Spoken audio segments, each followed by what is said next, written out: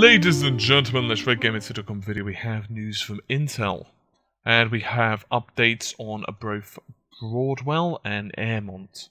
So first thing we should be talking about is Broadwell. Now, Intel actually demoed their SoC, and at the moment, currently, it's about 30% reduction in power consumption based on battery, compared to the previous generation, which of course was Haswell. Now, Broadwell is a 14 nm part compared to, of course, 22 of Haswell. Now, it's still unknown if we are going to be seeing a desktop version of Broadwell. It's still in debate. But the small version of Broadwell is actually pin compatible, with Haswell. There will, however, also be a newer, smaller form factor version, and the small package will be offered as a Broadwell ULXY series.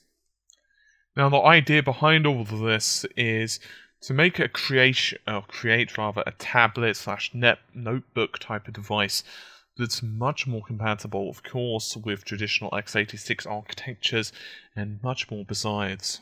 Haswell, despite being a lower power part compared to the earlier CPUs from Intel, is still fairly high power requirements compared to traditional tablet solutions of, say, ARM. And so, obviously, Broadwell is going to give them those options. ARM is not exactly ideal in many cases.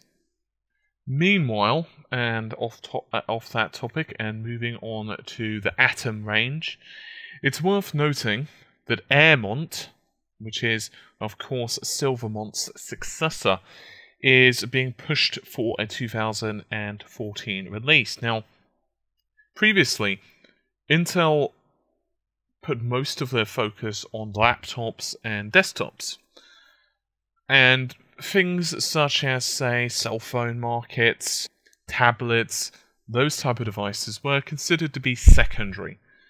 Now, on the other hand, Intel are starting to realize that there's an absolutely massive market in terms of tablets and cell phones, and it wants some of the pie, basically. And so it's going to be pushing that. So although it's not going to be exactly equal, they are going to be pushing it to the point where they're on a much more level playing field.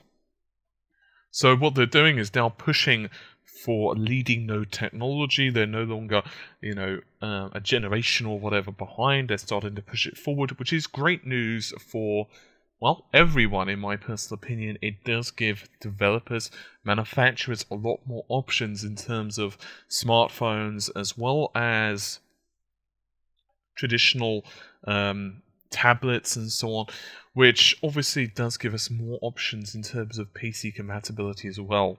Anyway, that's just about it for this particular video. Hopefully you've enjoyed it. I'll see you soon. Take care. Bye for now. In addition to all of this, not only is GTA, of course, going to sell well on the Xbox 360 and PlayStation 3, but there are loads of signatures currently for the PC release. Indeed, right now there are 350,000 signatures for the PC release of GTA, and analysts are predicting that about 3 million Xbox Ones and PlayStation 4s are going to be sold, apparently about 1.8 million for Christmas for the PS4, and you can imagine that a bloody good percentage of those are going to want to pick up GTA 5. I think it's a pretty safe assessment that, I don't know what the percentages are, but even if you say 25%, it's probably going to be more than worth it because of how close the porting processes are now between PC and PS4.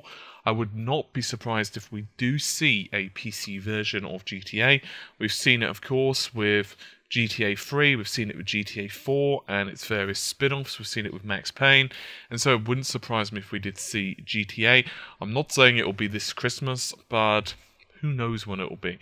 I am very much hoping there will be a PC version of it, because I would much prefer to play either the PS4 or PC version, because I think it would just be incredible. But that's just my personal opinions, of course. Hopefully you've enjoyed the relatively brief video. I'll see you soon. Take care. Bye for now.